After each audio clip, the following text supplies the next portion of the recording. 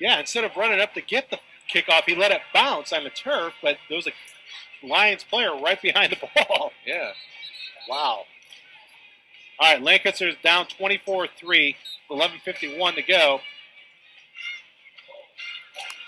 There's a flag on the play. It was a Lancaster player.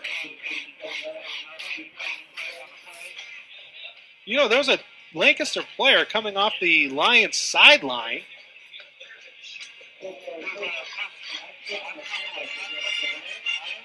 Looks like his shoe came off.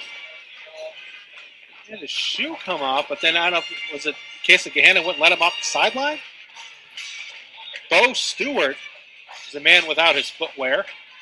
All right, so now 1st and 10 for Lancaster at the Gahanna 48-yard line as the rain's starting to come down a little bit more here at Gahanna.